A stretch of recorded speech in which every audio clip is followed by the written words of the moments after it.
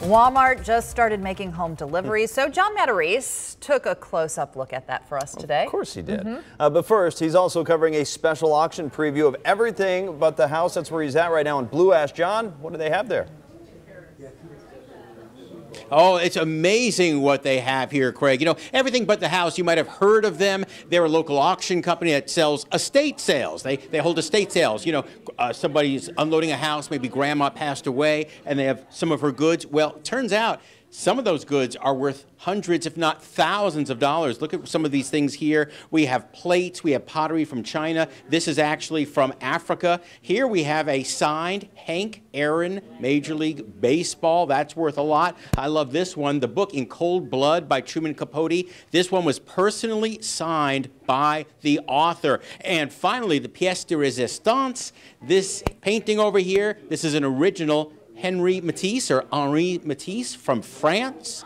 That is up for sale as well. A lot of these things just turned up in people's basements when they were going through homes. It's really fascinating. This will be happening all weekend here at Everything But the House. Meantime, our other big consumer story today is the launch of Walmart's home delivery service for groceries. We were there this morning as some of the first orders rolled out, and we talked to customers to see what they think of this latest option.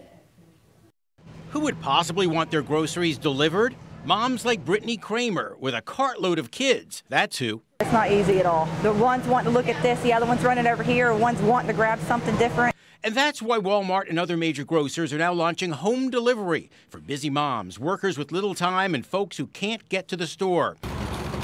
We were outside the Bridgewater Falls Walmart as its first delivery headed out.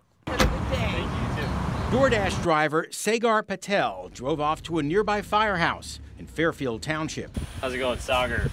Where Chief Tim Thomas was awaiting his firehouse staples. The chief says this could be a huge time savings for his crew. By the time you get in the car, go shopping, go back home, probably about an hour. With the arrival of home delivery, you can expect to see more and more of these blue carts around your local Walmart store. These belong to the personal shoppers who will be going aisle to aisle picking up your order. How's it going so far? So far, the response has been great. DoorDash has been a fantastic partner for us. There hasn't been any kind of hiccups with the systems, and the customers have been really receptive. Walmart's Brad Terry says just go to the Walmart app, choose either store pickup or delivery, and place your order. Walmart will be among the cheapest options.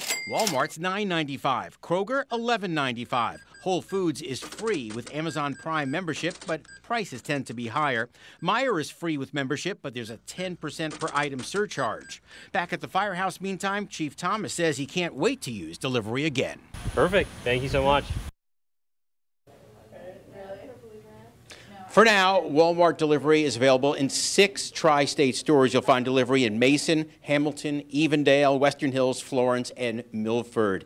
And meantime, back here at Everything But the House, this landmark sale of very valuable finds from people's homes. This will be going on all weekend long. If you want to come up to their Blue Ash warehouse, also you'll learn more on the Everything But the House website. You might want to check it out so you don't waste your money. Reporting live, John Matarese, back to you, Craig.